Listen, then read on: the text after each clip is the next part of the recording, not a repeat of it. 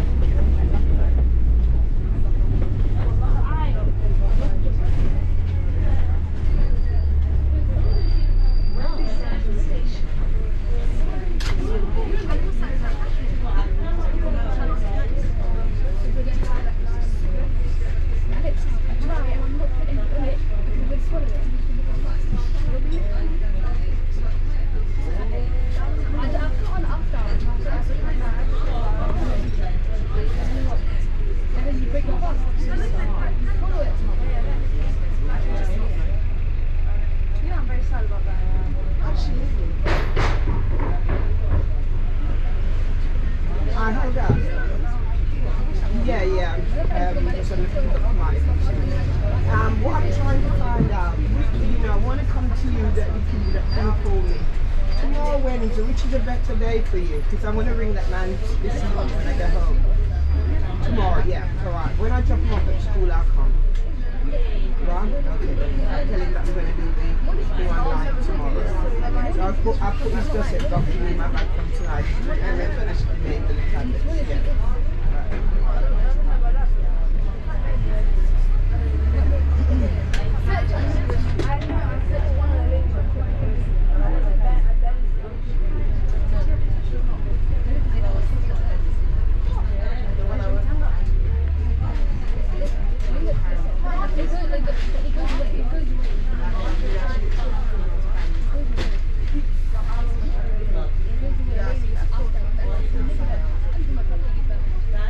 Okay, it's me again.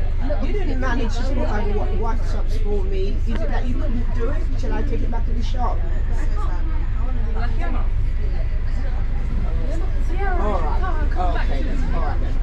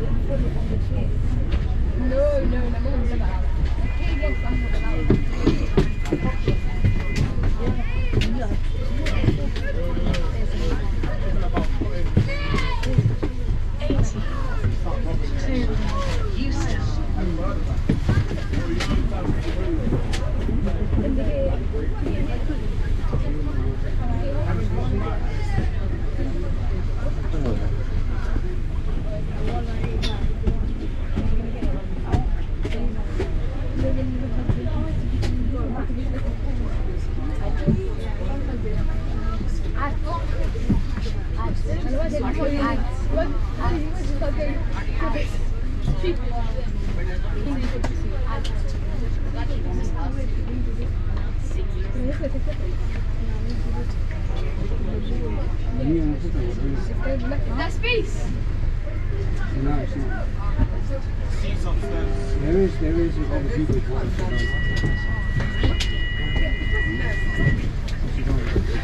I need to shut the door.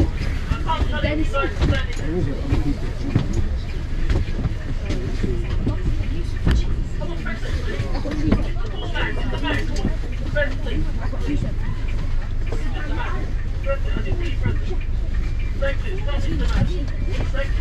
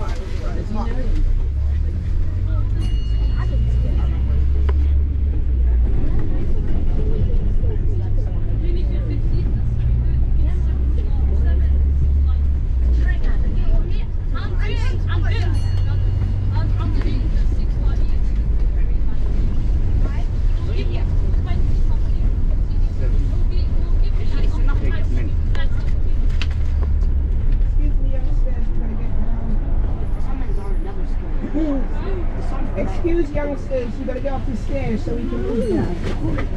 Hold on, driver. To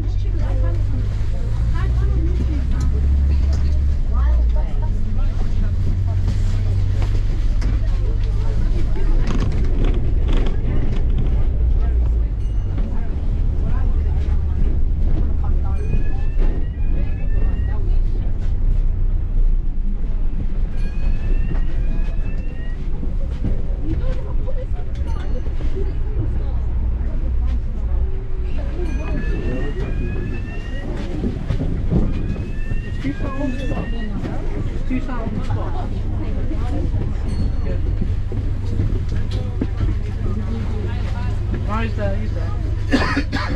So the thing about school parks, the rides aren't scary at all. It's just like I fell on here scary. I'll come out. I know, no, next two stops. I'll come out.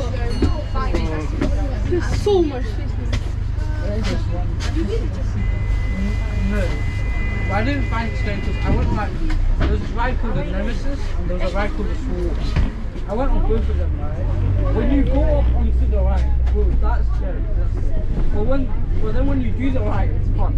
So it's like, going up the ride, that's like, for the Nemesis, you're like,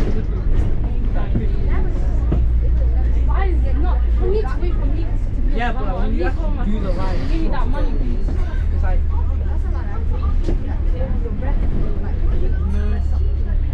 no. Oh, when I need some. This is alright. You need your chest in the front part and mess up because you're getting winded. All I need The what? Oh, no, I didn't go on that swing ride because everyone went on that swing ride. If I went on that swing ride, I would have started vomiting because I can't do swings.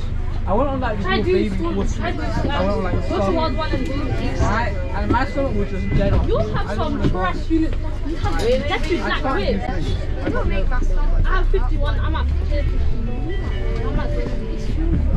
Oh, I'm only two. Same. Do you want to grant? Do you want to grant it? And then we can get. I'm literally at tier 51. Really, I don't think it's just my stomach. I started this yesterday. This account yesterday. I can breathe. You have some trash units. Oh, those are slides. Your spirit is 5 stars. 60 meters. That was me like I minutes. I'll just on my And my chest is right on my once you finish this thing, I couldn't breathe. Like my chest was fully compressed. I couldn't breathe at all. Which is why I didn't really like. I found the ride fun. I just like never put your chest on like the rim because they'll mess up your arms. I never put the trust on like the bush spot.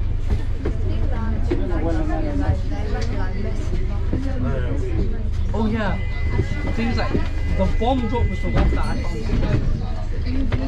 It's like it's angry one, lifting in the air, and it keeps you there for like 30 seconds, for like 10 seconds, and you drop that one for 10 seconds, and it keeps you in the air. It's like 10, and it gets to 0, and then it's silence for like 5 seconds, the extra 5 seconds of silence, and then it's like drop, and then it drops. That's the only one that really got to me. But then even like the middle of the ride, like when you're actually doing the ride, I didn't know why people went on it. The only one I refused to go was the big swing. It was like the swan. I was not having that. My stomach was a bit good. I wouldn't have been able to eat nothing. I couldn't have taken that. Because there's this one guy who did it. He's trying to face the table. Like, his eyes were like.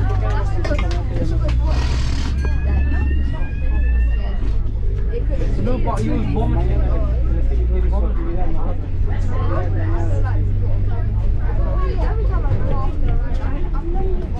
No, I never vomited.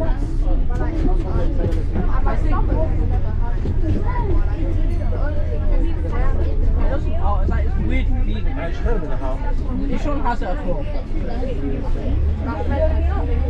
Yeah? This guy has it as well. I don't know, I went to the front I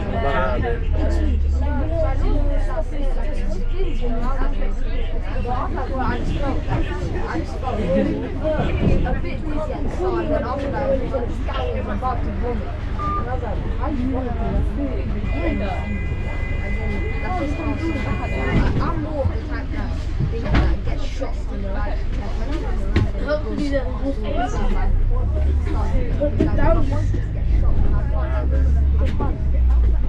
And there's no point. The demonstration, it was like flipping you upside down.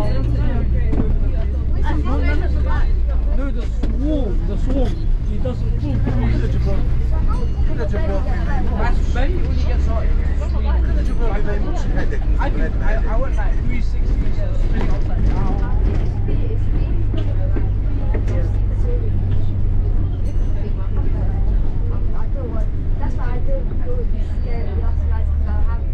The one we didn't go was like huge, like one. It took like 150 meters in the air and dropped. It was the biggest in the world. The teacher said you're going to hit or something. No, the teacher said it's not safe.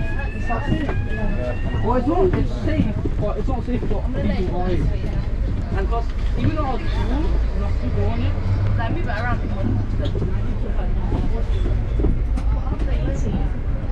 To Oyster. Over.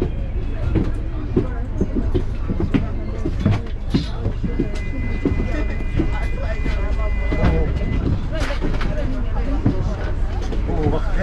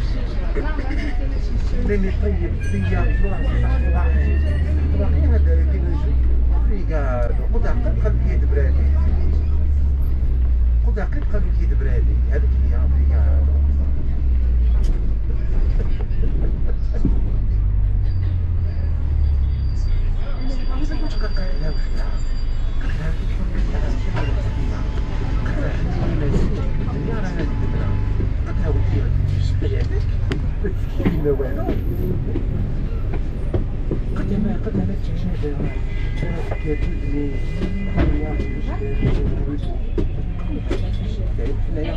هذا زعما تاع مالي تاع هذيك الشيء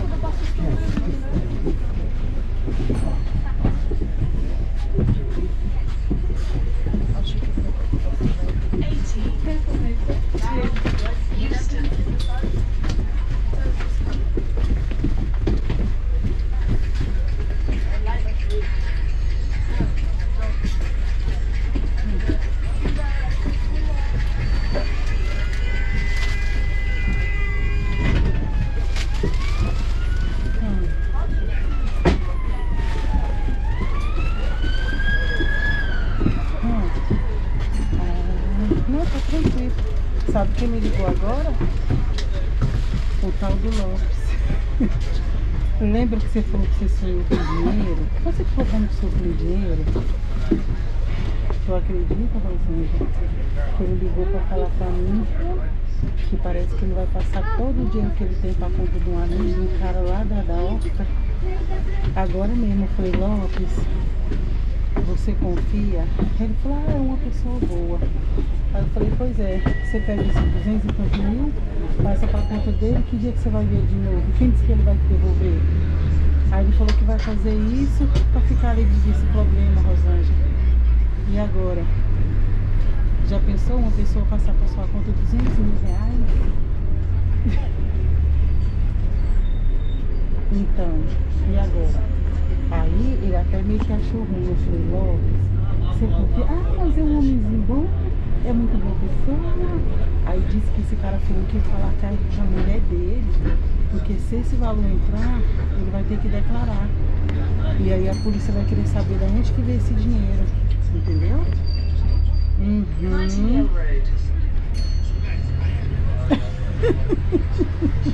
Exato.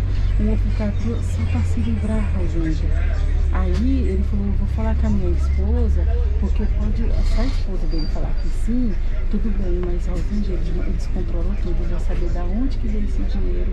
Aí se o cara é do benefício, ele perde tudo. Então tem dinheiro que não compensa, entendeu? Aí o Lopes tá aí, tá querendo passar o dinheiro pra conta de qualquer pessoa, mulher. E as pessoas aqui de livre de benefício não pode, entendeu? Aí ele falou, ah, o cara tava aqui na... Agora que ele me ligou. Ele falou, o cara tava aqui na Oyster agora, disse que ia falar comigo e foi embora e não falou. Não quer não? Não quer não? Rosângela, se você tem ajuda e entra o valor na sua conta, eles fazem você devolver tudinho, entendeu? E você não recebe mais nunca. É complicado. Aham. Aí eu falei, Lopes, você confia? Se esse cara... Rosângela, se for uma pessoa que tá pra ir embora, que não tá nem aí, faz ele passar o dinheiro e cai fora, vai pro outro país. Aí vem ver. Porque nem todo mundo... A mulher tá aqui gritando quando o próximo tá fechado. Nem todo mundo deve confiar, não vai muito dinheiro na conta. Entendeu? Aí agora, aqui.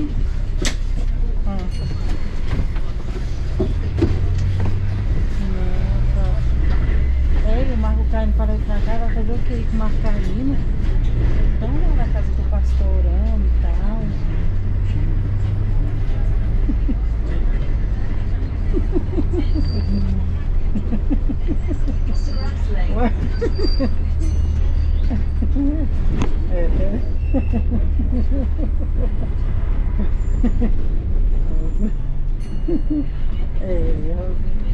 Agora ele tá querendo passar o dinheiro pra conta do cara. Aí, será que esse cara não tá fazendo um pouco de drama, não? Tipo, eu vou ver com a minha mulher. Porque se a pessoa falar de cara assim, já desconfia. Aí eu falei, Lopes, você vai confiar de passar todo o dinheiro pra conta desse cara? Esse cara some no mundo e aí. Não, ele não faz isso não, ele é boa gente. Olha, Rosângela, homem fraco. Eu pensei comigo, se o cara pegar o dinheiro dele e não devolver, nem lá eu vou mais. Nem lá eu vou mais lavar roupa de que eu não sou empregada. Que cara bobo. Rosângela, que se aqui não tivesse controle, qualquer um podia, até eu falar, manda pra minha conta, não era fácil, né? Aqui tudo é controlado. As pessoas que têm ajuda têm medo de entrar qualquer valor e se ferrar, entendeu?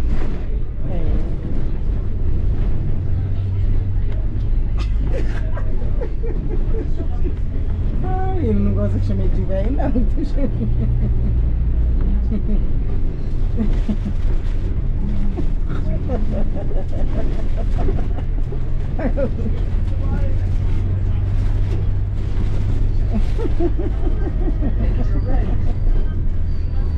Não, e a Stephanie? Né, Rosângela?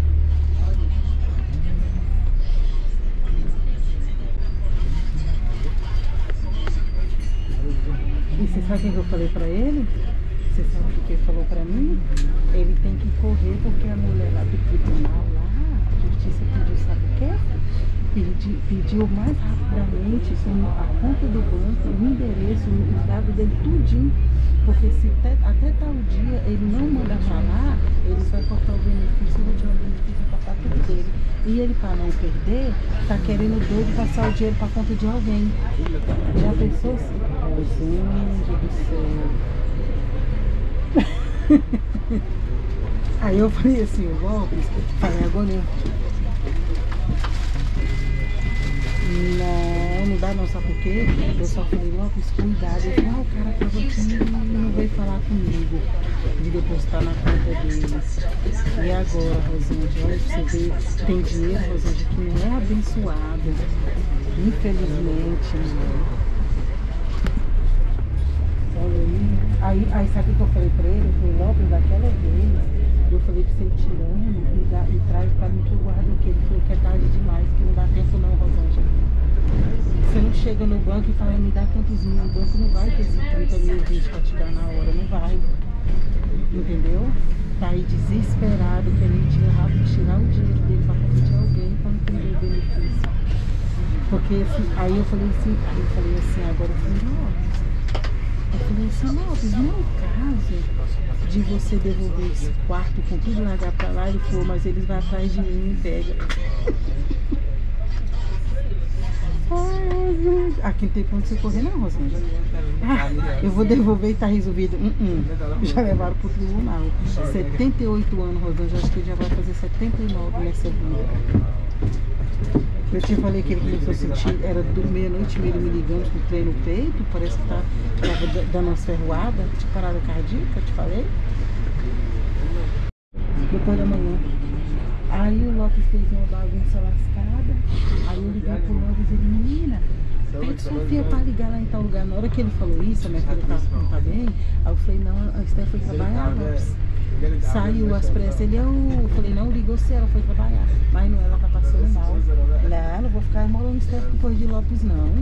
Ele faz uma confusão, Rosângela, sabe? Aí, a primeira a Esther ajudou, atendeu, falou com a mulher, tererê e tarará. Aí ele já queria jogar o problema dele pra cima da Esther. Pega a Esther pra ligar lá, falar assim, e faz assim, e pega o endereço pra mim e me passa. Na hora que ele falou esse tanto de coisa, a Teté não tá bem, eu falei, Lopes, acabou de sair, foi pro trabalho. Ele, eu falei, mentira, ela tá de férias, sexta-feira ela volta. Mas eu falei assim, a Esther não tá bem, não. Querendo que a Steph liga lá. Aí, sabe o que a Steph falou pra mim? Ela falou, mãe, por que você fica dando no telefone coisa de Lopes? Ele que resolve pra lá. Eu falei, Tete, ele não sabe bem inglês, era pra você passar o endereço. Ela, mãe, eu tô passando mais, eu me a noite toda. Minha cabeça tá explodindo. Aí eu fechei a porta, deixei ela quieta. Aí o Lopes ligou de novo, menina, fala pra sua menina ligar lá, anota aí. E pega isso, pega aquilo. Na hora que ele começou a disparar, eu falei, a Teté saiu agora, foi pro trabalho. Aí ele falou, eu falei, não, a hora que ela atendeu a mulher, ela tava se trocando. Mentira, ela tá deitada. Não. Foi.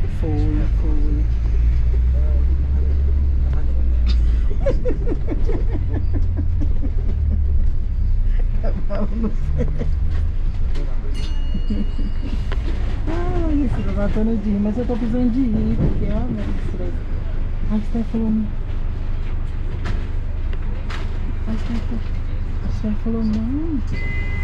falou, mãe, se eu tivesse bem, não tô bem, já tenho os problemas lá do trabalho pra resolver, tem uns negócios nossos aqui que o pessoal pra resolver, e a senhora vem com de Lopes?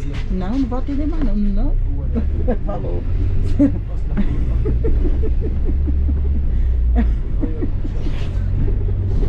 É José Lopes.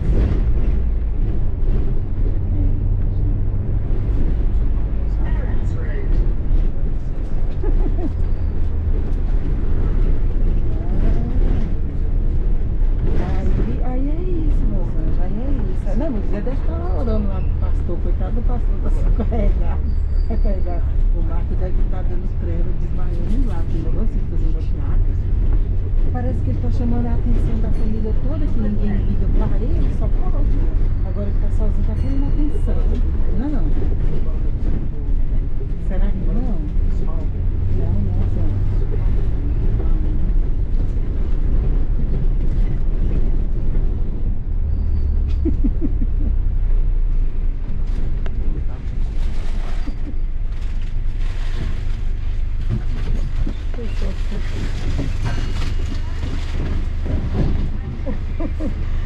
mulher, só sei que tá desse. Ah, é?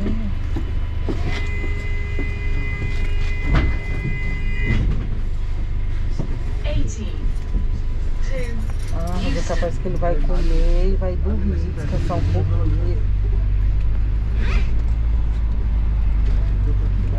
Não, mas se ele tá almoçando e vai ligar depois do almoço, não tem problema não. Ele almoça tranquilo, depois ele liga e fala tranquilo. Isso não incomoda não.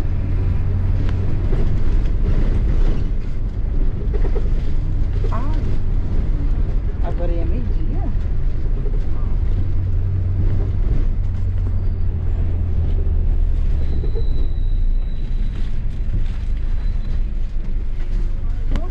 Aqui é 4h30.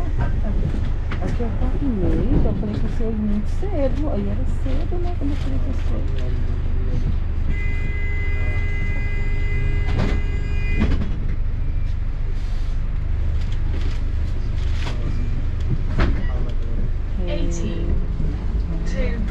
Oyster.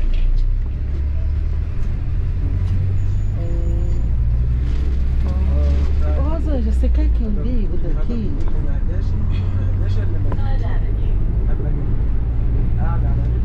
É, mas e o que eu falo lá? Não.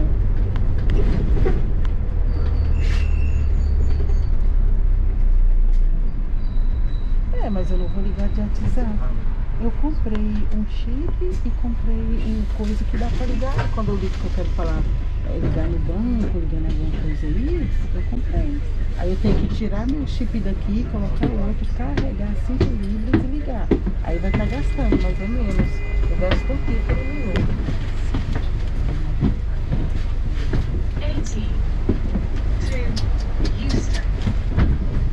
Ah, não sei como é que não. Não, não vai transferir a ligação, é eu ligar e eu falar. Olha, sou irmã da Rosângela, sabe assim? É, mas eu não sei se eu vou conseguir ligar, né?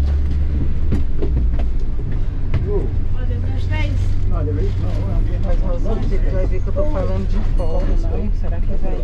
Não, acho que não tem nada a ver isso, não.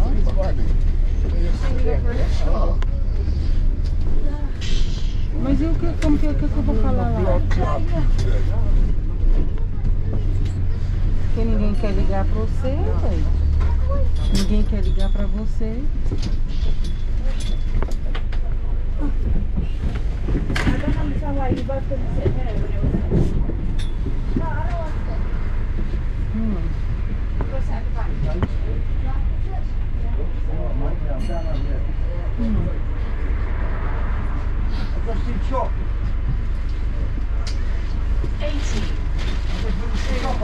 Houston.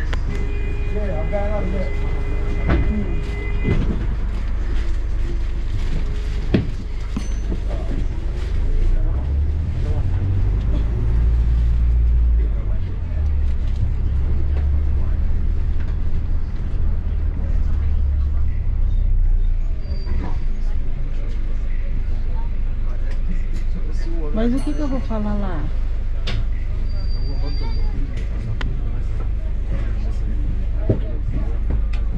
Acho que o certo era mesmo o Pedro Henrique ligar, né?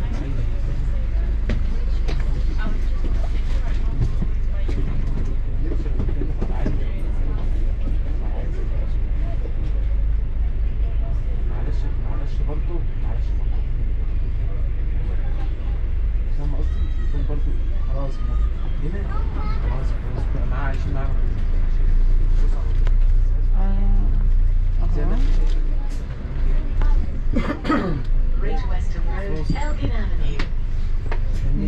Ixi, Rosa.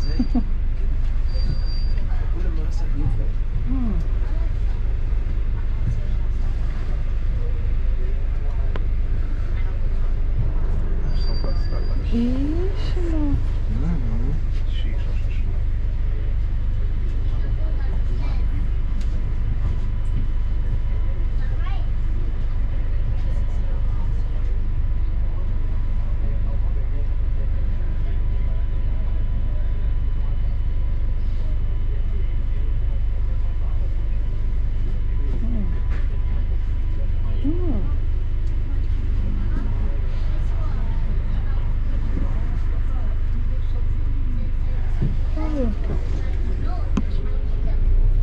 Ixi, Rosângela, que bagunça. É, não, certo é o Pedro ligar.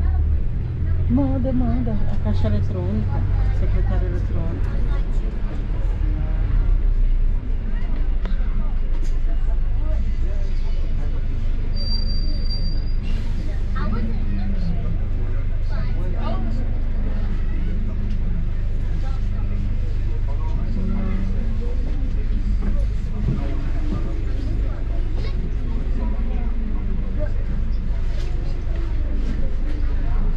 Estranho, pensei que tá.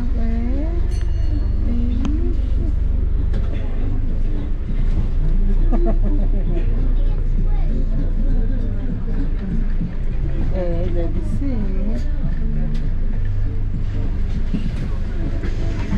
É estranho, Rosângela, porque se eu estiver aqui e você estiver aqui em Londres e tirar o chip, você não consegue falar com o seu WhatsApp não, porque você tá sem chip aqui. Agora esse seu eu não entendi foi nada. 18. Houston. É, porque ele é que vai saber falar. Ele é que vai saber falar direitinho, né, Rosângela?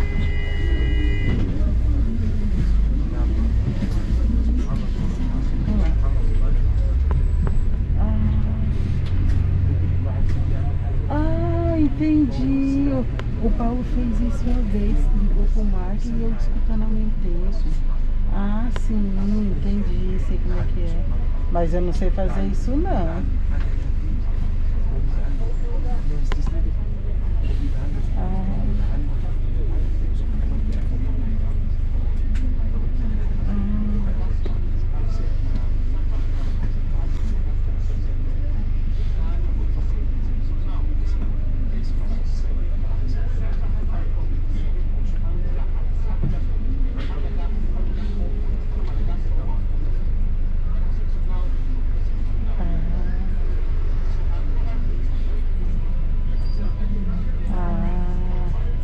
Verdade, o plano, né, Rosângela?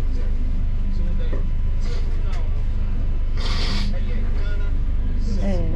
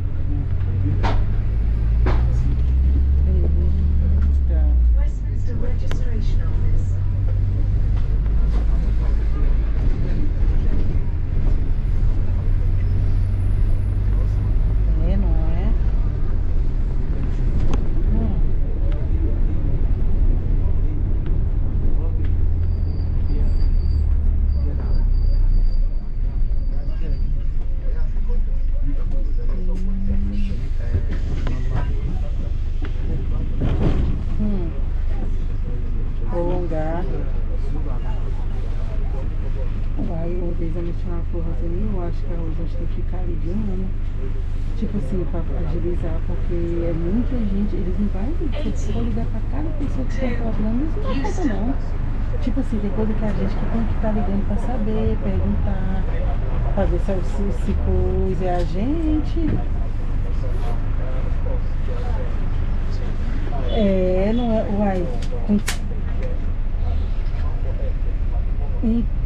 Exato, você tem que ligar para qualquer vaga. Agora, você acha que eles vão ligar para você? Tem milhares de gente com problema igual você.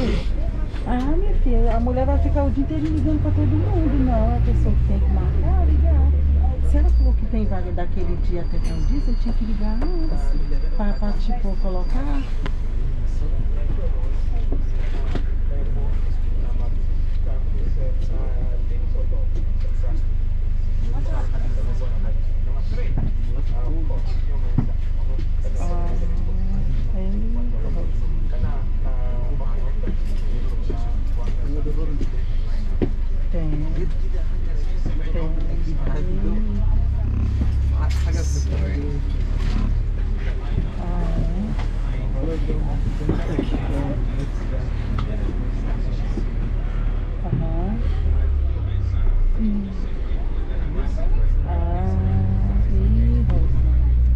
Sabe o que eu tô vendo aqui que eu lembrei? Sabe o que eu tô vendo aqui que eu lembrei de você? Sabe aquelas pessoas que mandam tipo uma motozinha? Não é motor não. Você senta, acelera e ela vai andando sozinha, tipo uma motoquinha. O cara passou agora aqui andando. Não é cadeira de roda, é uma motoquinha para as pessoas que não andam. Você não tem que acelerar nem nada. Eu acho que você só tem que ter gasolina, apertar o botão e automaticamente ela anda sozinha. Eu vi agora aqui. Aí eu li agora, eu lembrei. Tipo assim, para você se locomover sozinha, andar, seria tão bom. É, passou aqui agora.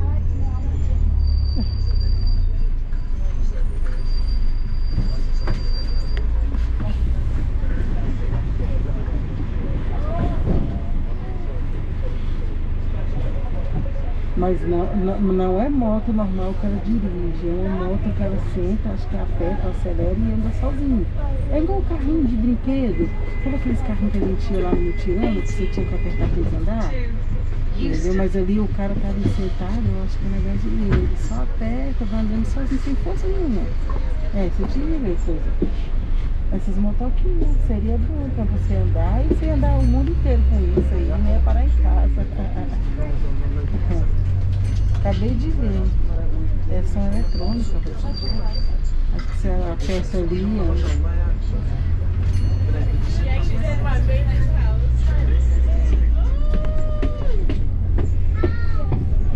A bicha nova falou que estava dando casa aí. Na verdade, a casinha lá, aquela coisa que estava dando. Um monte de casa já dando.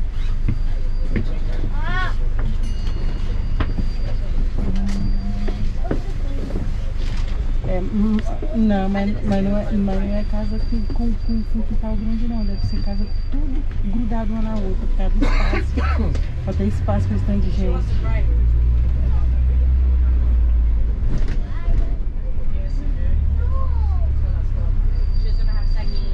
Pois é. Então, você podia escrever o Jonathan, escrever o Luiz, escrever a Vanessa para todo mundo ver a casa.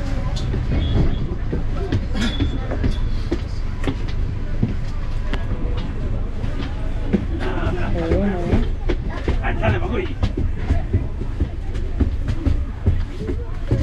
Ah, sim, eu podia se inscrever mesmo, né, gente?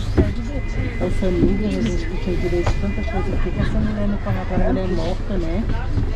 Era só...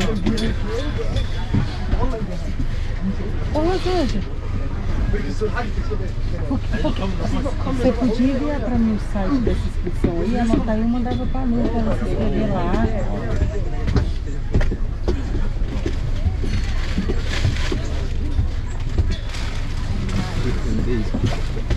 O quê?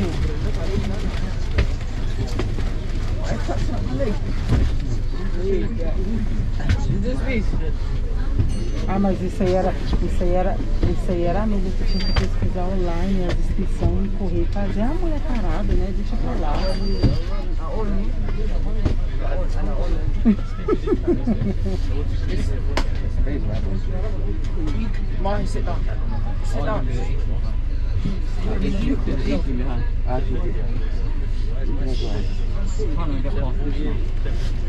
Tem um...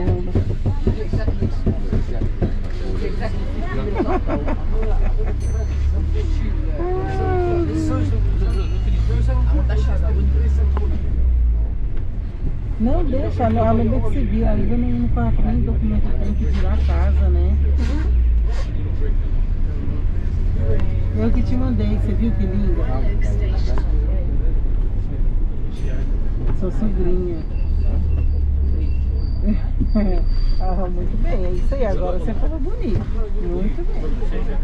Agora você falou bonito. Ô, Rosângela.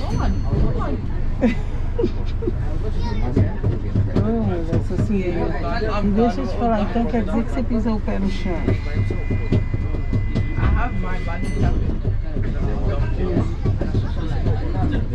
Você falou para mim, você não falou que estava aqui que pisou, queria pisar, ou pisou e alguma coisa assim, você falou? Só para você sentir o chão, né?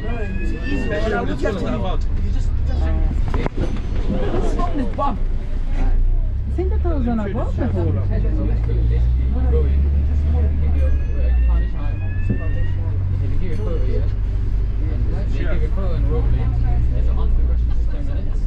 Everything, yeah, like perfect. And then you fill in. So they do the photo card, you read the front thing, roll, you read the front thing. The general conversation there, they just ask you around the process.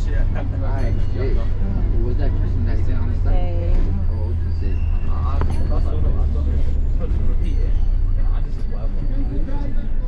Você não ligou para esse médico, não? Esse médico?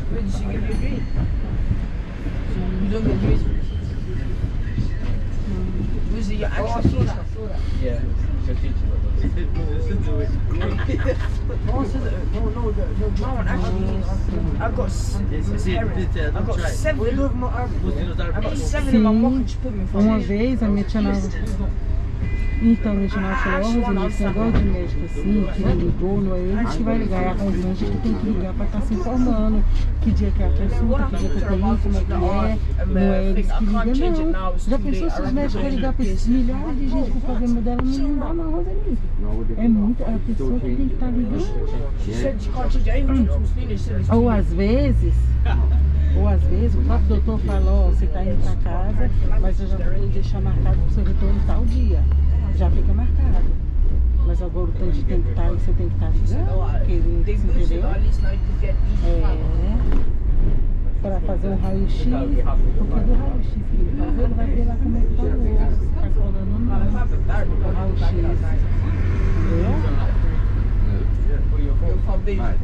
Entendeu?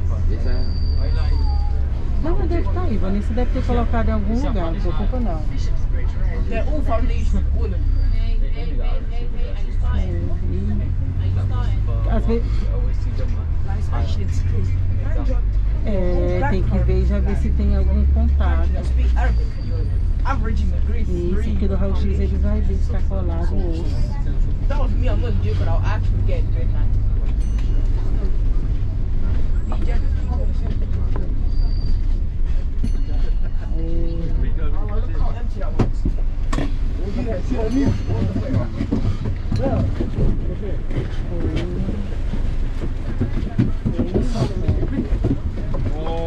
This guy's free.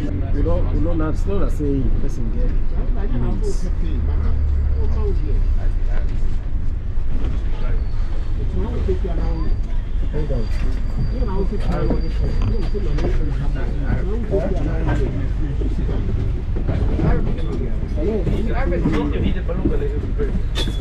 Yeah, I'm a non-Arab. You have to read and write. No. Read the white wall. What's your language called? I don't want to be racist.